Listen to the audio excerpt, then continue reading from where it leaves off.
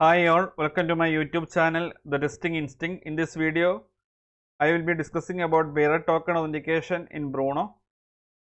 Bearer tokens enable requests to authenticate using an access key such as a JSON Web Token. The token is a text string included in the request header. In the request Auth tab, select Bearer Token from the type drop-down list. In the token field, enter your token value. For this demo, we will be using the Airport Gap website. I have already opened this website in Chrome browser. I am using my login credentials and I am trying to log in. I will be changing the login credentials after publishing this video in YouTube. So everyone, please try to create an account in this website and try to use those credentials while doing Bearer Token authentication in Bruno. So I have logged in. So after login, an authentication token will be automatically generated. There is an option to regenerate authentication token. There is option to sign out, change password, and there is a link for API documentation.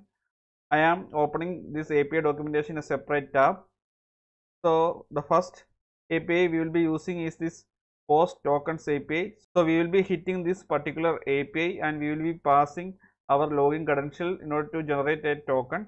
After that, we will be hitting the get favorites API. So this API will be returning the favorited airports. So you need to pass the bearer token value in order to get the correct JSON response.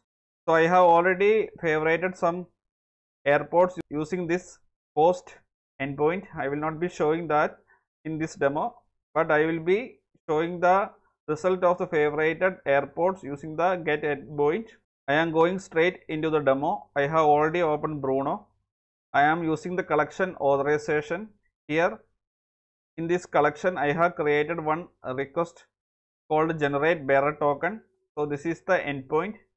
I will be sharing these details in the video description so that everyone can easily copy paste. Now I am moving back to Bruno and hitting this request.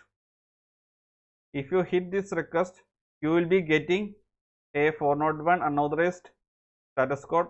So this API has to get the login credentials, then only this particular API will be generating the token. So to do that, in the body tab, you have to pass the login credentials as JSON. So I am selecting the JSON type. Now I am passing this payload. After this demo, I will be changing the login credentials. Everyone try to use your own login credentials for doing the bearer token authentication. So I am copy pasting the payload. I am saving the request. Now I am going to send this one. So we have received a token. This is the same token which is listed in the website. You can see the same token is listed here as well. If you regenerate the token and if you again hit the API, the new regenerated token will be listed when you hit this same API. Now we are going to hit this get favorited airports. So this is a get supported endpoint. So first I am hitting the get request without passing the bearer token value. This time we have got 401 unauthorized status code, which indicates that server has not identified our API request without passing the bearer token value. Now we have to pass the bearer token value. To do that, in the Auth tab, just click on this drop down no auth and select bearer token. And now we have to reuse the token which we have generated in the last request. Copy it and paste it here in this box. Save the request and hit the request again. So this time you will be receiving the favorited airports. So I have favorited this airport using a post endpoint. So I am not covering that part. My intention was to show how to do the bearer token authentication. So I have shown that. So if you want to do the same approach, you should also favorite the airport using the post endpoint. So the documentation is already given.